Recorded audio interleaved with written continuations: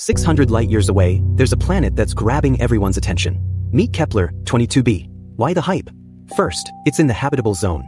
That's the sweet spot where liquid water could exist, maybe even life. It's a super-Earth, 2.4 times bigger than ours. Bigger, but potentially calmer than you'd think. Temperature? Around 72 degrees Fahrenheit. Imagine springtime every single day. And here's the kicker, it might be a full-on ocean world. No continents, just endless water as far as the eye can see. Day and night? We don't know exactly, but imagine long, golden hours over endless oceans, followed by star-studded nights. A totally different rhythm than Earth. Now, how did we even discover something 600 light-years away? We didn't see it directly. Kepler's space telescope watched its star, and every time the planet passed in front, the starlight dipped slightly. Scientists spotted that tiny pattern, confirmed it over multiple orbits, and boom! Kepler 22b was real. This planet reminds us, the universe is huge, mysterious, and Earth might not be the only home for life. Subscribe for more space mysteries.